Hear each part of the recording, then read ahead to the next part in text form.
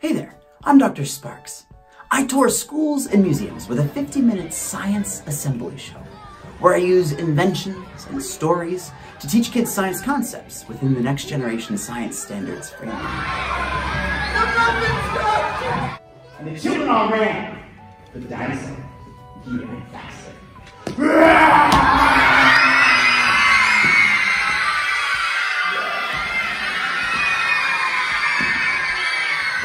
It's pretty fun. I've taken a whole bunch of toys.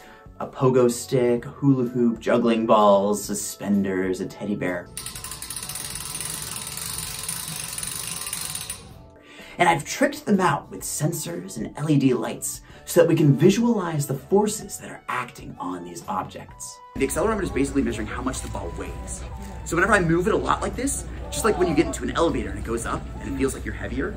And Martian Gopher couldn't understand. Why didn't it wreck? It's there in the name. Wrecking balls wreck.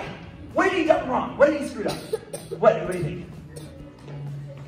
He has to push it harder. Yeah. Anytime you've seen a wrecking ball, they're usually attached to cranes with big long chains or metal cables. And you make it swing just as fast as you can. Swinging and crashing through your abandoned building or your brick wall or your wonderful museum or whatever it is that you're smashing that day. So bring me into your school for an assembly show. Your students will be talking about my stories and my inventions for the rest of the year.